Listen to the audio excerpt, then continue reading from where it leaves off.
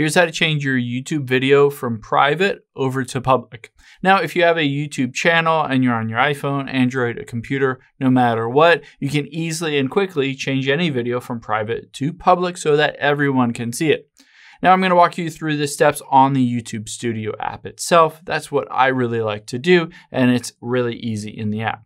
Now, if you don't have the app, just open up the App Store or Google Play Store and type in YouTube Studio, and then just download and install this app.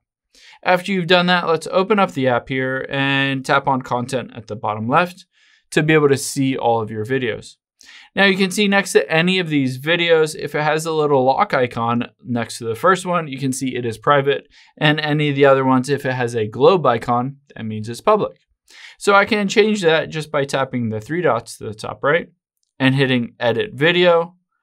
And then it'll give me a bunch of different options, including changing the visibility. So I can tap on Private here, and all I have to do is switch it over to Public, go back here and hit Save. And just like that, this video will then be published publicly. Everybody will be able to see it on YouTube. And keep in mind, everybody will be able to see it. So if there's anything private that you didn't necessarily want on there, make sure you review everything and you're okay with everybody seeing that video. Hope this helps. If you have any questions on that, leave them in the comments down below. And we'll catch you on the next one.